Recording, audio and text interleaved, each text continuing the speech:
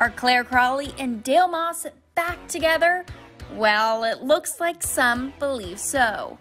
This is your Bachelor Brief. Just days after the two were spotted in Florida looking quite cozy together, a source told Us Weekly that the former Bachelorette is giving her relationship with the model another shot, after the two called it quits in January. Quote, Dale has been pretty secretive with friends when they're asking if he's back with Clare, but it's obvious to everyone that they are back together. They're just figuring things out and enjoying spending time together, the insider told the publication. Dale and Clare have yet to comment on the speculation, and Access Hollywood has reached out for comment. Dale and Clare's breakup came months after they fell hard and fast on season 16 of The Bachelorette. The two exited the show early to get a head start on their love story. But just 5 months after Dale popped the big question, he broke the news on Instagram of their decision to part ways, telling his followers that calling it quits was the healthiest choice for both of them.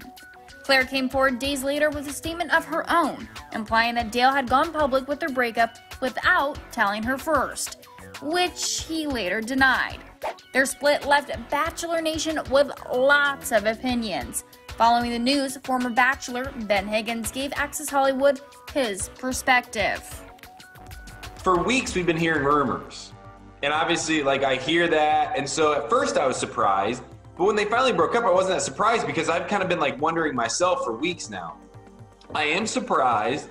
I think it was today that Clare posted that she had no clue about their mutual statement.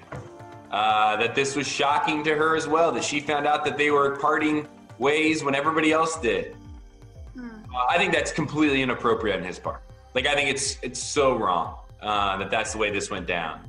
I don't know the behind the scenes and why they split, but there's nothing that could bring it up to a place where she would be blindsided publicly and have to respond publicly without knowing where they stood. That's just wrong. Just a really bad move on his part.